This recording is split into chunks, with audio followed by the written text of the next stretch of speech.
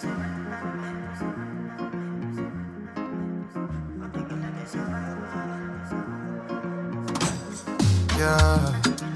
them call me a fosser. I don't learn to drop in my freestyle.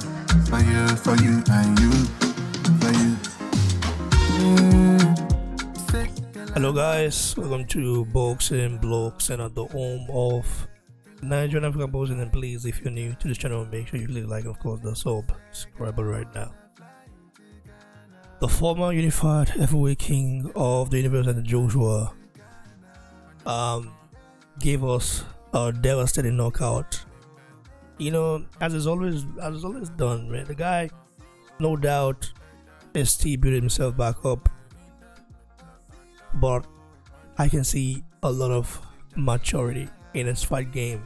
He's not so much in rush anymore to knock anyone out. He's now a calculated fighter, a guy that will take his time, implement his game plan, and execute it.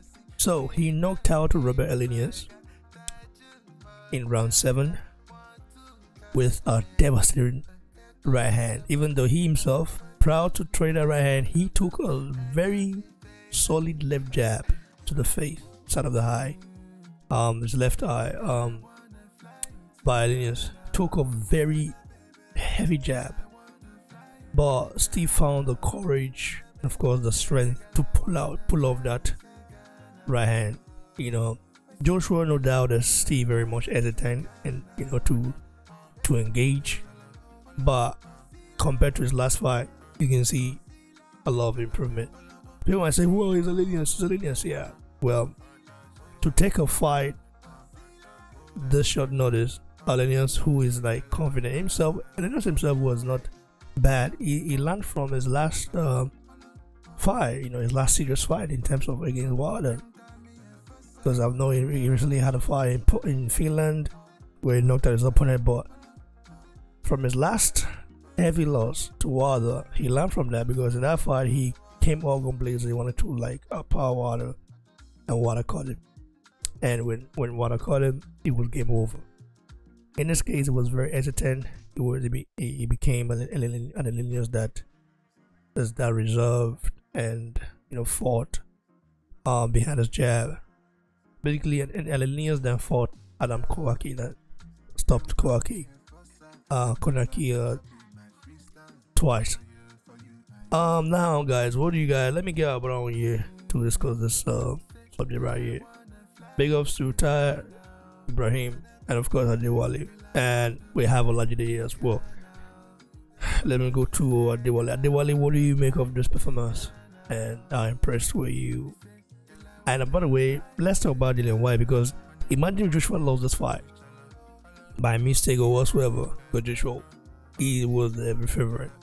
Imagine if he had lost this fight, it would be more devastating than the Ruiz fight, because Helenius, of course, is he's not the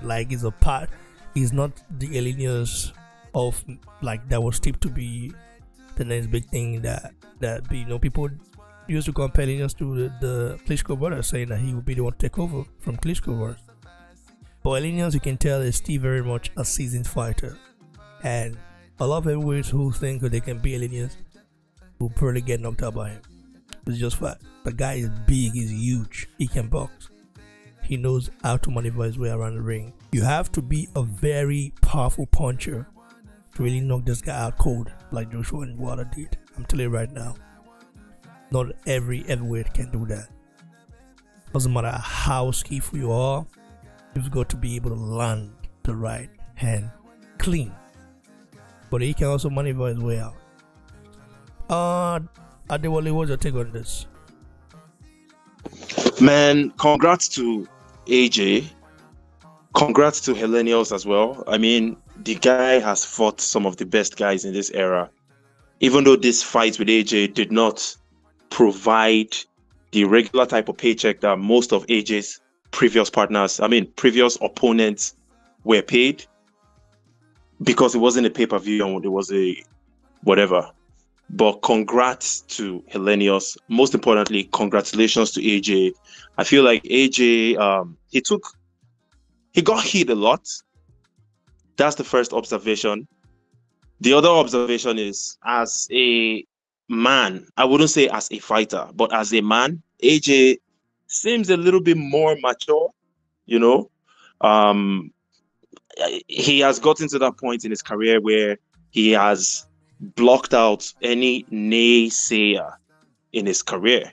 And that should be respected. So congratulations to him for achieving that in his life as well. Congratulations to AJ for landing that powerful right hand. One thing I observed is earlier in the fight, he had successfully found the range for the right hand to land. You know, he would crouch down, throw that jab, and throw the right hand. Or it would lunge in with the right hand.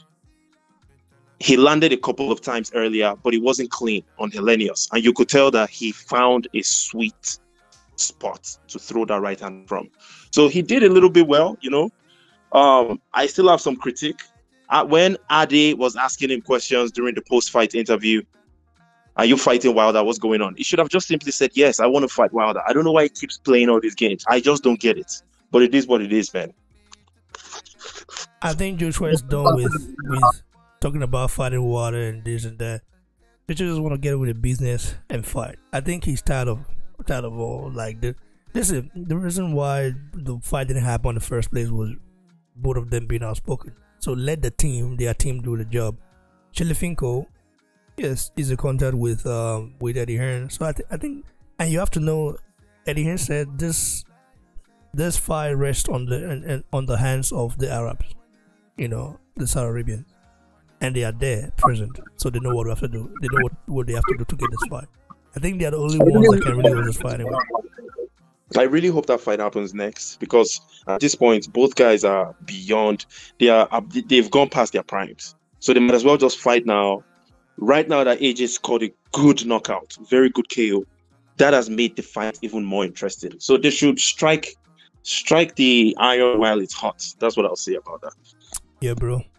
Okay, big ups to you, brother. Tajab, your take on this?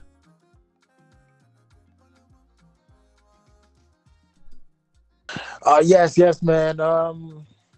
You know, people have to.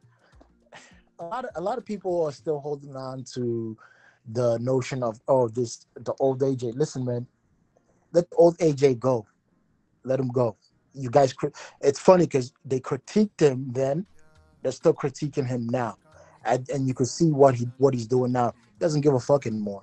After he knocked out Helenius, he's telling everybody to suck it, and I completely have to agree. You critiqued him when he was knocking people out. He was robot. He was doing this. He gave that up to show that he could box. You guys critiqued him then, and all of a sudden, you guys are critiquing him now. Man, listen to me. I'm on AJ's side. I don't care.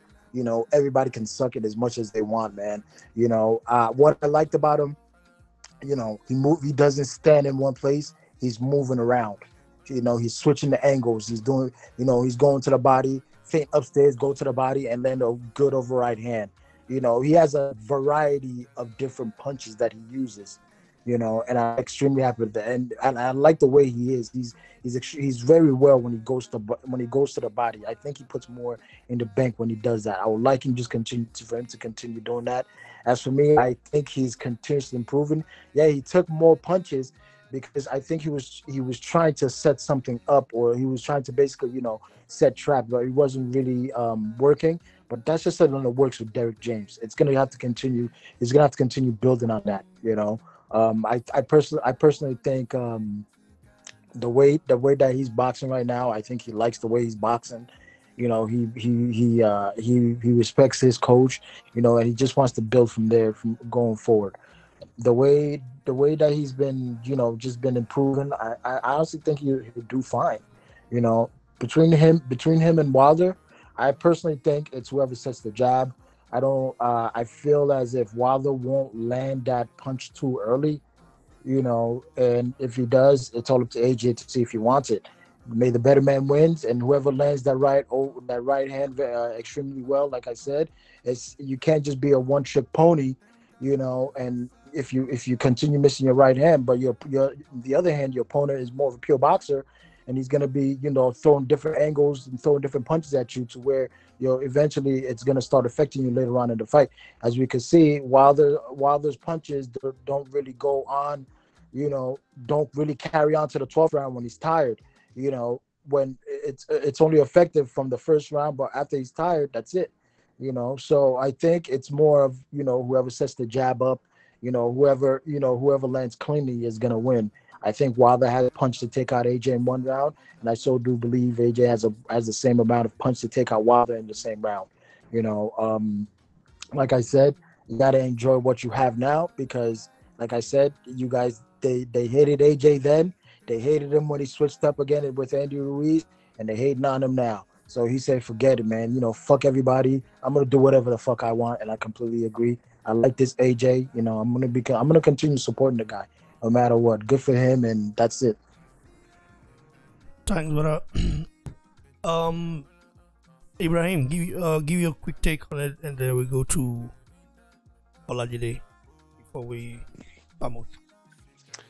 Cool, man. I'm gonna second what Ty just said in terms of, yes, I've always supported him. I still support him now, and I'll continue to support him. Listen, AJ is my guy. You know what I'm saying? Yeah. But look, I'm just gonna be real. Yeah, I'm just gonna be real. Look, there's two ways to dissect the performance. So there's a way that I can give him a blow and just say, okay, you know what? Like, he's still working with Derrick James. He's still figuring out. You know what I'm saying? He's still figuring out this relationship. So that's one way to look at it. What I will say on the other side is to say, bro, you were still gun shy. This has got nothing to do with like a different style, like from a brawler to now a boxer. Listen, he still wasn't getting hit like this when he was a brawler. So why does becoming a boxer mean you're going to get hit more? It means you're going to get hit less, right? That's what it's meant to mean. So you can still take your best attributes from whatever style you had before, and then you're adding to it, right? So like, why does that all of a sudden mean you're going to get hit more? That doesn't make sense to me. To me, it just seemed like he didn't, either he was trying to carry him like Tony Bellew was trying to say, which I don't think that was the case, right? Or he just didn't want to step in. And if he didn't say one thing in the corner, he might have got away with it. But he literally said to Derrick James in the corner, I can't find the right. I can't find the right. And Derrick is like, fucking use the jab. That's what Derrick used. Bro, I'm not a fucking trainer of the fucking year, and I was screaming that from here. What are we talking about here? He didn't want to step in. Everybody knew what he had to do. Andy Lee was saying it. Tony Bellew was saying it. We were saying in the chat. Derrick James was saying it. He fucking knows what he needs to do. But he didn't want to step in. And the one time that he did step in, he got the KO. And hopefully that gives him the confidence moving forward. Like, okay, you know what? I went in there. I went into the water. I didn't get wet. I came out victorious. Cool. I'm back in it. I'm hoping that KO gives him that energy again, because that celebration is like, that was like a release. You know what I'm saying? That was, because listen, he hasn't KO'd anyone like that for over 5 years, bro. Imagine you were the destructor and you haven't KO'd. Listen, at the end of the day, he said it, like, heavyweights, we go in there to knock people out. He hasn't had that feeling for years. So hopefully he can bottle that feeling up, understand what he had to do to get that knockout, to get that feeling, which is he had to go in there and attempt to get wet, right? He had to jump in there and he did it, and he's got that feeling. So hopefully now we can move forward with that, bro, because that's what he's going to need to defeat the likes of Tyson, defeat the likes of Wilder. He's going to need that energy. He's going to need to take risks where he might get knocked out. But if he doesn't, then they're going. Because don't get it twisted. If any of them man get touched, like Helenius got touched today, they're also going. But he's going to need to step into range to make that happen. That's just the facts.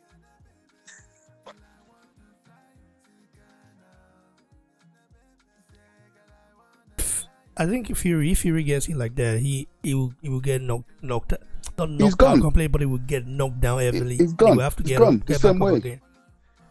So it's gonna be interesting. But Wilder, I don't know about Wilder. I think Wilder doesn't really. I think Fury is more for he has more endurance than Wilder, you know.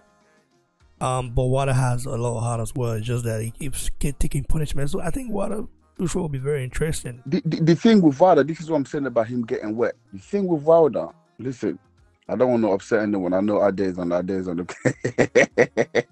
I don't want to upset anyone, but listen, Wilder is not. We'll look at lad first now. Wilder is not as skilled as this other guys, as AJ or as Tyson, but Wilder ain't coming to play no games, bro. Wilder's not going to come and dance around you. Wilder is coming to take his head off. He can't start the way he started with Helenius today. You know what I'm saying? So yes, if he hits Wilder, cool. He can get him out of there. But listen, if he starts slow and Wilder's touching him like Helenius was touching him, come on, bro. We all know what's going to happen. You can't let Wilder touch you like really that. touch him like that, bro. He just... He didn't really touch him like that. It was just you didn't see his nose bleeding?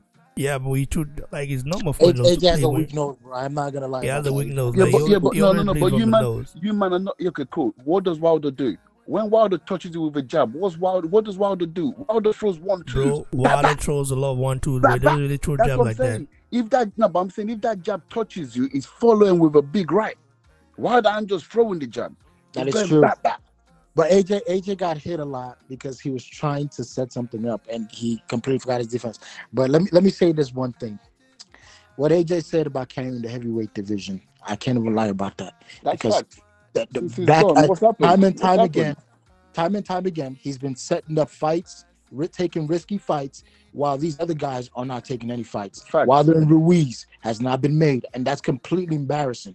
Tyson Fury versus Usyk, he could have literally made that fight easily. He has not made that fight, and all of a sudden, Dillian White gets canceled. People are getting mad and asking AJ to pick Ruiz again. Like, what the fuck? Are you guys serious? They're getting mad at AJ to pick another fight with Ruiz, right?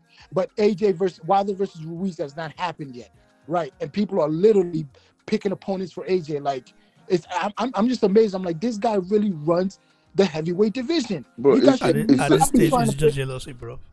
It's so weird. It's so weird that people say that he should jump in with. Let's go like to like to give his take with 7 days notice. Don't mind these people, Joe. But just quick one before we go to Lajide. I think right now is the perfect example of exactly what AJ has been saying, which is since he lost those belts, bro, what the fuck has been going on with the heavyweight division? Like literally, what the fuck is happening with the heavyweight division? So no one can say, like when people talking about the all-time greats and all this sort of stuff, and they want to put AJ's name in there about this generation anyway, and you want to put people like Tyson Fury in there, the man that's beat one guy 3 times, and he beat the ex-world champion. That's all he's done. But yet they want to put him as an all-time great. When he's ducking all these other fights, it's a joke, bro. It's a joke, innit? Like this just it just what I'm looking. It just exposes all this fucking bullshit in boxing, bro.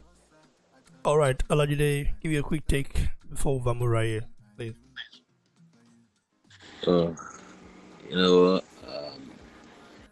I don't know how to say much on that because I feel like I would second everything most guys have said on here.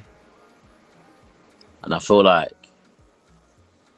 to be fair, if you look at this fight properly, from the first round, AJ did find his range. But I feel like AJ did not want to go for any lockout.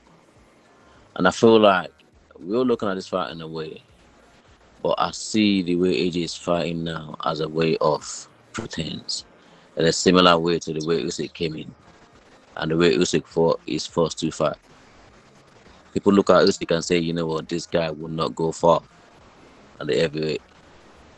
But look at Usyk now. The way he dealt with AJ. It became a complete total animal. Everyone is kind of talking about the way AJ is getting touched, this and that and that and that and that. I believe AJ did these things for personal reasons. Each time AJ touches Helenius comes with a hug. But I don't think anyone really looks into that. And I feel like a lot of people are still going to complain, oh, AJ went all the way to 7 rounds and this and that and that. And I'm glad the guy said one thing, people need to leave him alone so he can breathe. But it's a thing that is, I think AJ just needs to kind of like focus on what he's doing now. People looking into like, oh, we need the old AJ back. He showed some signs of the old AJ today, but he's not going back to that. This is the AJ we got now, and there's an AJ we need to kind of like get used to. that knows what to do and wants to do his own thing when he wants to do it, not when people want him to do things. See, like, everyone has said literally the right things in terms of fighting and stuff like that. So I ain't gonna lie, even if it comes to like seeing AJ Wilder, this is not the way you're just gonna approach the fight. Never. But I feel like people talk about, and I feel like this is where people make mistakes. We talk about the next fight based on the way you fought your last fight. That's not how it's gonna be, because it's a different opponent. AJ will not fight White the way he fought Robert. And that's facts, right? So I think it's a thing where we need to look into getting things. We might be looking at like, oh, he got touched too much, this and that and that. I believe he has his reasons for doing all those things. But he wasn't bothered. He showed, one thing I believe he did show again today is he showed he can take punches. Because people have been going, oh, I don't think AJ can take punches anymore. Now he's shy. Once he get touched, he crumbles. He this, he that. He took a lot of shots today. Did he crumble? Nah.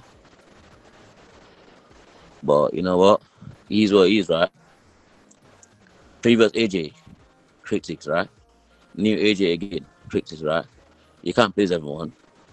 People always have one thing to say or the other. He's what he is. So, like, good luck to him today, man. Let him enjoy his time. And next fight comes, wherever he does, wherever he fights, best of luck to him. That's it. Thanks for the opportunity on this, guys. I want to say big shout out to each and every one of you. God bless you all for coming through, and catch up with you guys very soon. Stay blessed, guys.